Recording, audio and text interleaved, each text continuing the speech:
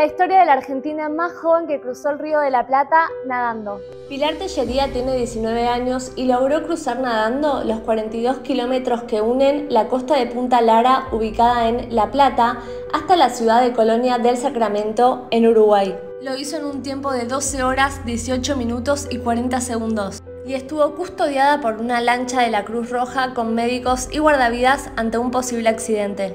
Al cumplir su objetivo dijo: "Es un sueño desde que tengo 15 años, creo que me sirve para entender que nada es imposible y que nada fue en vano, porque hace un año yo tuve un intento de cruce y no lo pude completar".